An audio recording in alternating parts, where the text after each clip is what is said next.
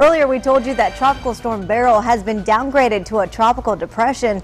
Before it weakened, it hit Amelia Island near Jacksonville Beach, Florida just after midnight. 70-mile-an-hour winds caused some building and tree damage, and there are power lines down. Beryl comes just ahead of the Atlantic hurricane season, which officially begins Thursday. A dramatic rescue is caught on tape after a horse fell down a cliff near Carson City, Nevada. The massive Clydesdale slipped down the cliff yesterday morning. It took a team of sheriff's deputies, firefighters, search and rescue units, and veterinarians about 11 hours to get this 2,000-pound animal to safety. The horse was taken to get checked out, but is expected to be okay. Crews in Utah spent more than 3 hours rescuing a horse that had fallen into a basement. The Egyptian Arabian fell through the window well of the owner's home.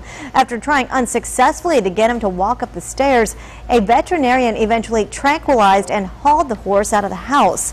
Luckily, the horse only received minor injuries.